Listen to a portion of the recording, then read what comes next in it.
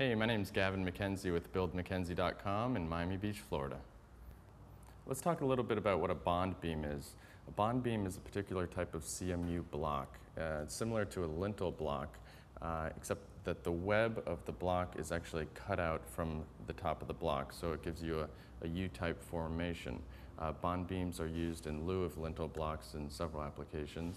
The difference between a lintel block and a bond beam block is that you wouldn't use a lintel block in a vertical and horizontal reinforced wall. So basically, if you were to use a lintel block in a bond beam application, you would need to remove the lower portion in order to penetrate vertically through that block for your structural reinforcement.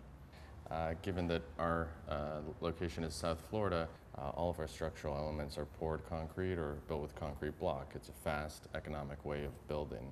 There are other systems that we can use in lieu of concrete block, which are poured and fabricated wall panels that are erected on site. Those are connected with steel fasteners and are gaining some ground in the industry. Nevertheless, there is a stronghold with our concrete block industry here, so I think it's going to be here to stay.